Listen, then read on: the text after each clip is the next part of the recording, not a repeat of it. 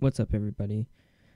Today in this video, I'm going to show you guys how to play eCDP on computer or desktop or laptop or whatever you have. So first of all, you're going to need an emulator. I use this. Actually, I use MelonDS mainly for its graphics, but I really do recommend this one for its easiness of to install.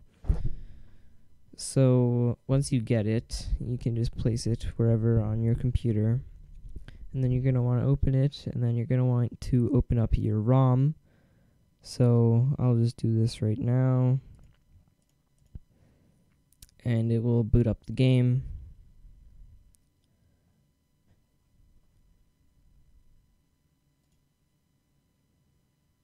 Might load, might take a bit to work. And then so here obviously you're gonna see that I can't go in because I don't have my save loaded. So how to load saves on this emulator: you can go into import backup memory right here, and then so I have my backups in this folder right here, so I'll back up this save.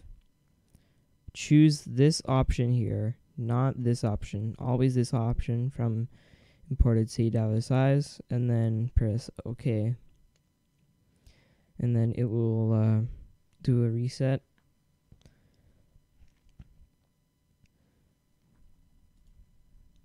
And you will have your game.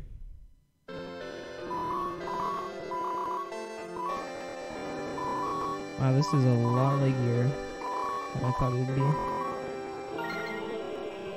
So,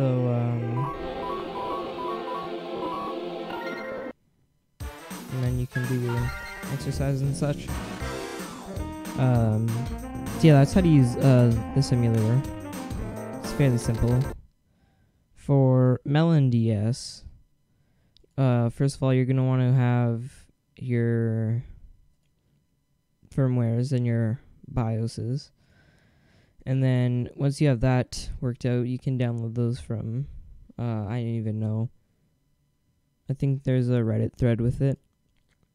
And then you're going to want to open up your ROM. And as long as your ROM, I'll just show here, as long as your ROM has the same file name as your save, it will load up the save automatically. For example, if I try to open up this and use this save, it won't work. In MelonDS, for me, it performs a lot better than the other one. So as you can see, it doesn't work. But if I load this ROM, which has the same file name as the my save, it will automatically load and work, as you can see there.